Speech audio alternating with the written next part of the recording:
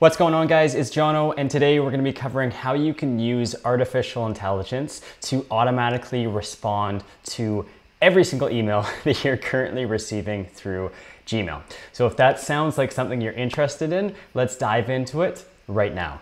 So in front of me, I'm using Zapier, and I built out this workflow which allows you to essentially automatically respond to a client. Now, at a high level, essentially what's going on here is when an email comes through, and don't worry, we're actually going to be building this out together and going through it step by step, but when an email comes through Zapier, what we're going to do is we're going to grab the text from that email and we're going to automatically respond to that email, right? So we're going to generate, using artificial intelligence through the chatgpt extension, we're going to generate a response, right? And then once we generate that response, what's going to happen is we're going to automatically classify it into one of two categories on this second step. So this is more like a filter step, if you will. So I'll just change this over to filter.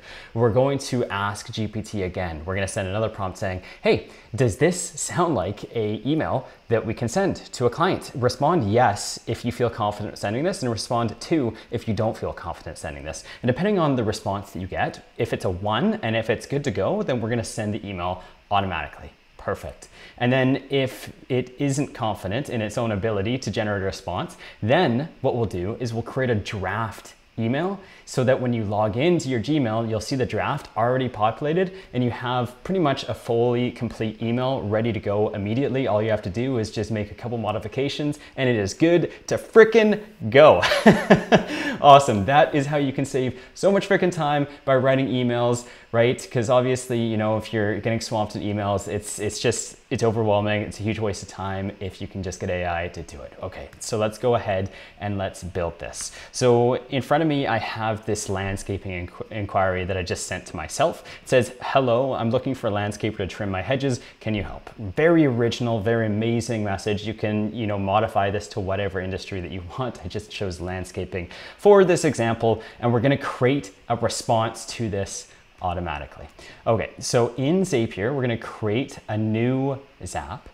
And the first thing we want to do is we want to make sure that the trigger is Gmail, right? So when an incoming email, right? When we receive an incoming email, we essentially want to fire this Zap. Now, in Zapier, there's triggers and actions. Triggers is just a fancy way of saying, hey, it's going to start an automated sequence, and then actions are the particular actions that you want to happen after something has been started, right? So email comes in, that's the trigger. When the email comes in, we're going to automatically generate a response and then send it back to the person that emailed us in the first place. Okay, awesome. So the first thing is in Gmail, we have the event. Now you can choose one of two options here. You can either choose new email or new email matching search. Now I'm going to go ahead and choose new email matching search. And the reason why I want to do that is because the issue is that you're probably going to get bombarded by like 10, you know, maybe thousands of emails all the time, right?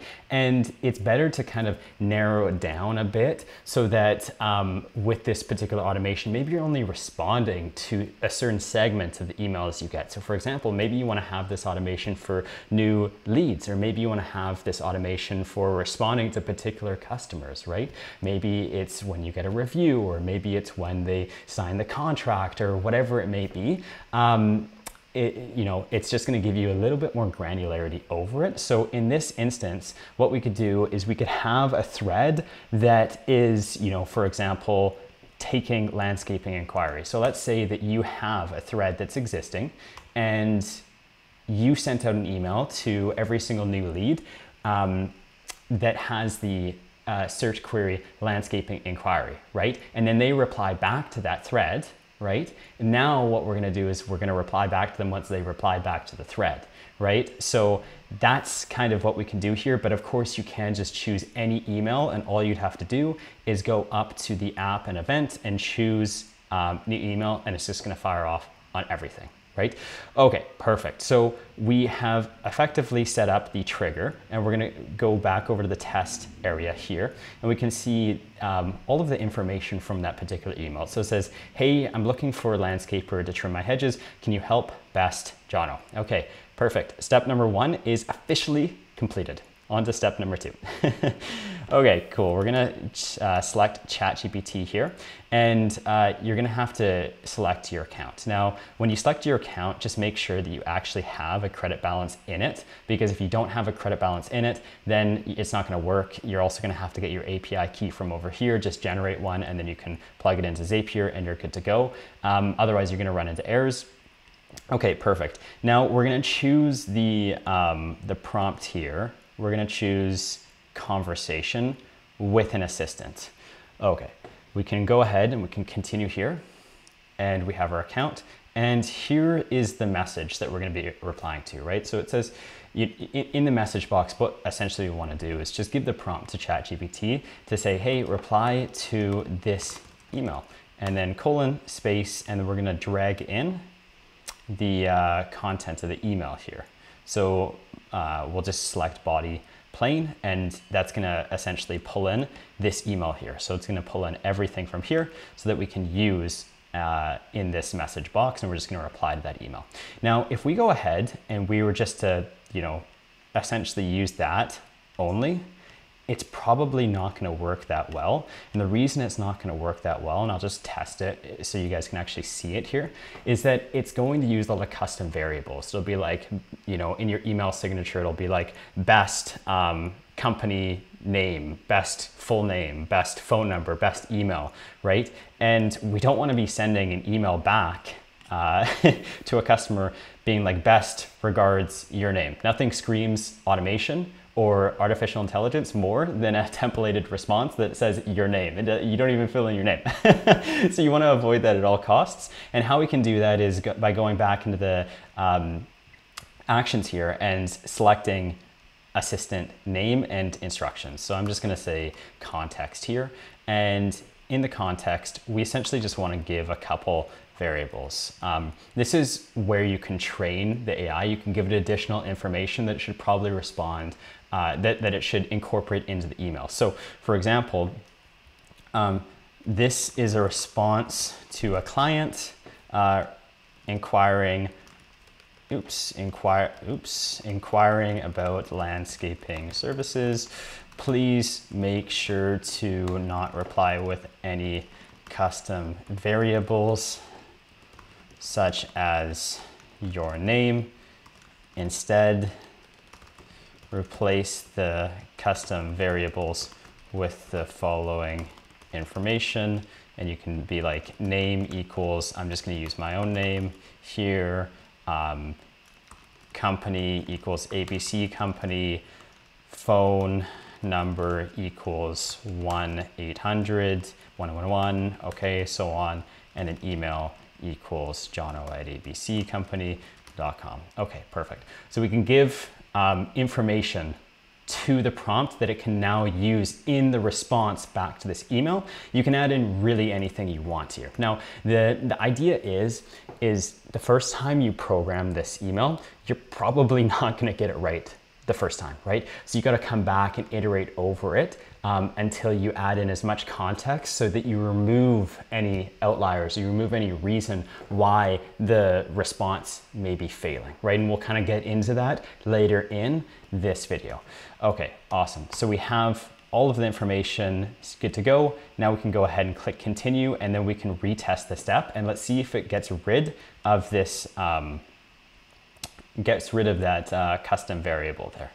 Okay, so we're gonna scroll down, and it just says best regards ABC company, right? So there we go. It says you can give us a call at our phone number, which we plugged in here. You can call us, or you can email us at abccompany.com, Jono@ABC Company, and all of that kind of stuff, right? So that's kind of nice, right?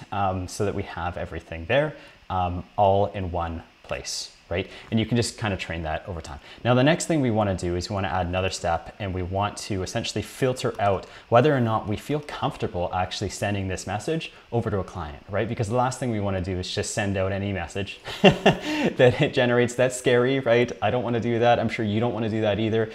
So we can just, once again, have ChatGPT just analyze the message it created and then use its own intelligence to determine whether it's a good fit to send or not. Okay, so we're gonna go ahead, choose conversation as the event, and in this instance, we're going to use the user message here. We're going to put in the full response down here, right? So full response, we're just essentially passing the output of what it wrote here, right, as the full response here. Okay, and you can kind of see the output here. If we just click load more, there's the whole email that it generated. Awesome.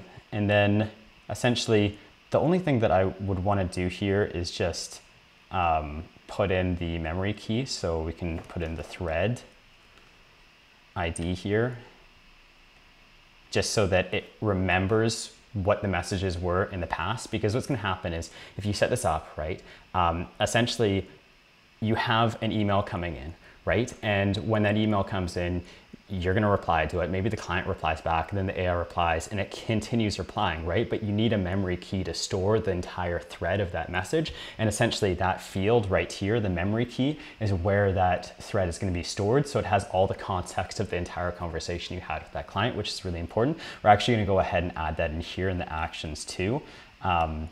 So in the model, I'm just going to go ahead and choose GPT 3.5 Turbo, and let's see. Okay, and conversation ID. What we can do is we can just put the thread ID of this email so that this email thread here, no matter how many different messages there are, it's still going to be on the same thread. So we can just use that as context. Okay, perfect. Awesome. Okay, cool. So now we're going to go ahead and we're going to go back to step 3 here. We have the memory key, we have the user message, and then all we want to do is just essentially make sure that we have an assistant here and we're giving it context as to how to filter this out. Okay, so I actually wrote it here just to save some time. We're going to go ahead and actually just copy this over. Okay, perfect. So here's the instructions. Please analyze this email response. This email response is the user message here. So it's going to analyze that. If you're fully confident that I can send this out to a client without reviewing it, please respond 1. A good reply should make sense. There's no HTML, such as, and it's giving an example of what HTML would look like. There's no markdown or custom variables such as company or person, and that it doesn't reference AI or a chatbot. Respond 2 if we should manually review it. You can click OK, and we're going to test this step. And we're going to see the response that ChatGPT provides. It's going to give a response back to us. Okay, perfect. So the reply is 1, so that it's good to go. And we can just kind of take a look at the message. It kind of fits all the criteria. Dear Jono, thank you for reaching out to ABC Company regarding your hedge trimming needs. We'd be more than happy to assist you with that. Please feel free to give us a call at this or email us at this to discuss details further and schedule a service. Look forward to hearing from you soon. Best regards, ABC Company. Okay, perfect. Awesome. So once again, maybe it's not like the absolute world's best response, but this is where you kind of nurture it over time, right? You have to create the best responses through multiple iterations, and how you create the best responses through multiple iterations is once again going into the actions here and just making sure that this assistant instructions is very clear on what you want it to actually say, how you want it to respond. Another thing you can say is please direct customers to book an appointment on our widget here. And it could be like https abccompany.com/appointment or whatever your appointment page is. That way it's going to direct that customer to book an appointment on your appointment page. Okay, perfect. Now for the action step, what we need to do is have a path here. So it's going to diverge, right? If it's good, then it'll go down path A. If it's bad, then it's going to go down path B. Okay, so we'll go ahead and set that up. We'll just change the name here. Good to send, perfect. And the field we're going to choose is going to be the reply here. And if this contains the word or the letter 1, then we'll continue down this path, which it's going to continue down because it did provide a 1. And then if it's not good to send, or please create a draft, then what we're going to do is we're going to make sure it only continues down this if the reply contains 2. And the distinction between these two is really In one instance, we send it immediately, and in the other instance, we create a draft so that we can log into our Gmail, review it, and make sure we don't send a message that we'd later regret sending. Okay, so it's not going to continue down this path because, well, it deemed it appropriate to send. Okay, perfect. Awesome. So we're going to set up action number 6, and we're going to go back to the Gmail module. And we're going to reply to an email here. Let me just see. Okay, perfect. And we can go ahead and select the thread ID. So we go into custom here, thread ID, and that's this. Once again, it's just the thread of this general email. And 2, we're gonna go, we're sending it to the from email, right? So whoever sent this initial email, which is this email here, we're gonna be sending it back to that email. And then you can select your own Gmail, select your name if you want. This doesn't have to be inputted. It's just gonna put the defaults from Gmail if you don't. And then the body can be the full response here. So we're going to search that out, full response. Okay, perfect. Now your reply is good to go. You can add attachments if you want to, all of that stuff. We'll test it out. And we'll see if everything's working. Okay, perfect. It's working. You can see that a new message has appeared, and that same message is now sent back to the original inquiry. Okay, perfect. And this can happen over and over and over and over and over again with that same thread ID, right? As long as it matches the subject line, which is landscaping inquiry, and it's still on this thread, right? It will continue replying to that customer over and over and over again. And now in the instance that, let's say it doesn't pass the filter, right? And the email is deemed not appropriate to send. Well, obviously we don't want to send it. We want to create a draft, which is still going to save us a ton of time. And then we can just manually log into our Gmail and then respond to that email. Okay, so let's go ahead and set that up. We're gonna go back, check, or choose Gmail again, and then create a draft reply. Okay, click continue a bunch of times. We're gonna enter in the thread ID again. Okay, and then once again, we're gonna choose the from email to send it to that person. And then it's going to be from me. And we can go ahead and choose the full response. Okay, sweet. And that's pretty much it. You can select the signature that you want here. I'm going to go ahead and select mine. And then click continue, and we'll send that off, right? Test the step. And it's officially been tested. Now it's not going to appear on this, right, because it hasn't been sent yet. So rather it's going to be here. We're going to refresh that. Okay, and here's the response. This is what we sent in the last, test that we did when we were testing the actual email. And now we have the response programmed in here, and all you'd have to do is change whatever you want. So maybe I want to add my name here, and then you can go ahead and send it off. Okay guys, that's essentially how you can automate all of your emails using Zapier and ChatGPT. Hopefully that's going to save you tons of time, many hours. If you liked content just like this, please hit the subscribe button down below. It's totally free. And I'm going to be releasing a lot of other videos just like this one. Hit the thumbs up, and I'll see you guys in the next one. Bye-bye.